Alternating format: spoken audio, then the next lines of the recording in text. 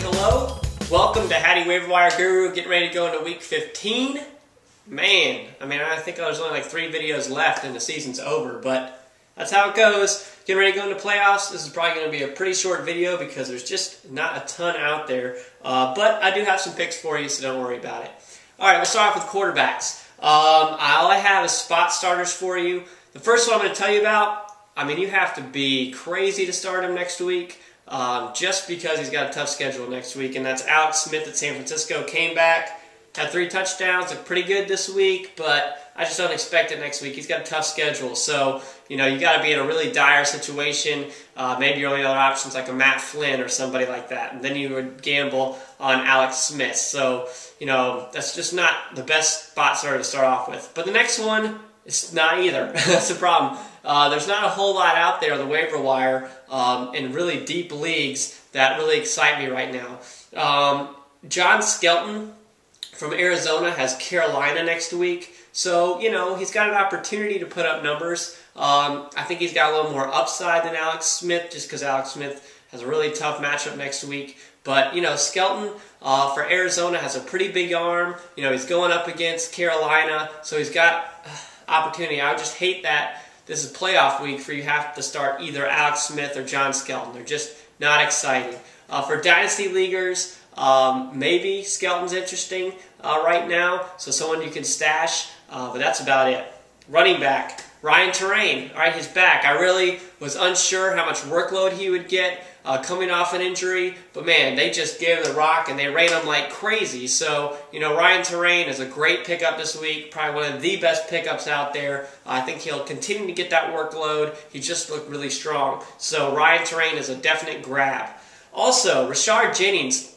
The reason I like him is because, Jacksonville, if they win again next week, they're going to clinch, and I think they're going to sit MJD. So all you MJD owners, be ready with Jennings. You need to own him. If you need a running back for later in the playoffs, guys, this is a guy I would grab, Rashard Jennings. If MJD gets sat, this kid can produce. All right, I don't have any people I'm watching on my spot starters. I've got Brian Westbrook and Anthony Dixon. Both put up pretty good numbers. They have a tough matchup next week, so if you have to spot start them, you're just really going to have nothing else. They're not exciting me. Westbrook's a little bit better at PPR. Dixon's probably better in your TD leagues. So, they're spot starters. They're most likely out there, so, I'm not going crazy over them. Grab, talked to him before, till I blew in the face. I think you guys have heard me talk about him. It's Deion Branch.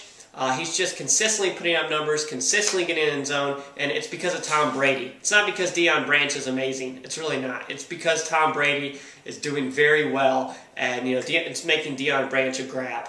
That's it. Okay? Who am I watching? I'm going to watch Kevin Ogletree. For some reason, John Kitna just doesn't throw it to, Miles Austin, but Ogletree's been getting targeted. With Des Bryant out, I thought it was going to be Roy Williams. Honestly, the Dallas situation for wide receivers isn't all that exciting anyways, so Ogletree is just a watch. Just like Brandon LaFell from Carolina, I'm watching him put up some numbers in garbage time this last week. But, as someone Clausen was looking at, if you have to start someone from Carolina, I'm sorry, but you can watch Brandon LaFell and see how he produces, but you got to start him.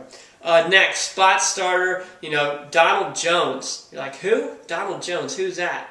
All right, I'm going deep on you right now. He's a wide receiver on Buffalo, and Lee Evans is out next week already. Donald Jones gets to play, and he gets targeted, and he's really not that bad. He's put up some numbers when Lee is out. So, Donald Jones is super sneaky. So there's your sneaky play. It's going to be on your waiver wire that nobody else is looking at. Okay, Donald Jones. So, Buffalo, wide receiver. And finally, at tight end, all I've got is spot starters. You got Andrew Corliss. If Aaron Rodgers is out, Flynn does like his tight end. So Corliss becomes a little bit more of a factor, especially if your tight end hasn't been producing or is injured. So Corliss is someone you can look at. My really sneaky play is Anthony Fasano on Miami because they're going up against Buffalo. All right, so Fasano has definitely been targeted more, but I really like the matchup here, so it's more of a sneaky play. All right, and that's about it, guys. Week 15 is getting ready to go. I hope you're doing well in your playoffs. You know, if you need help, email me, hattywaiverwireguru at hattywaiverwireguru.com. Check out hattywaiverwireguru.com. Become a fan of the Facebook page. That would be great. And that's it. Kick butt.